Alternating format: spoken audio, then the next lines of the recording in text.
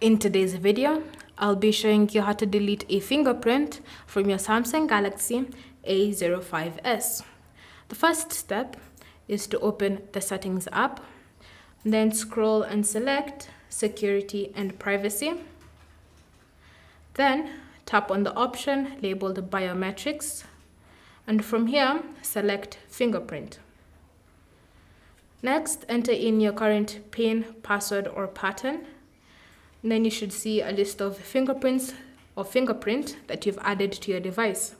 If you wish to delete one, tap on the selected fingerprint and then select Delete or Remove. So confirm that you wish to remove.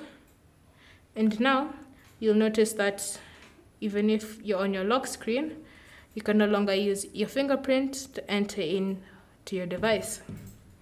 Thank you for watching.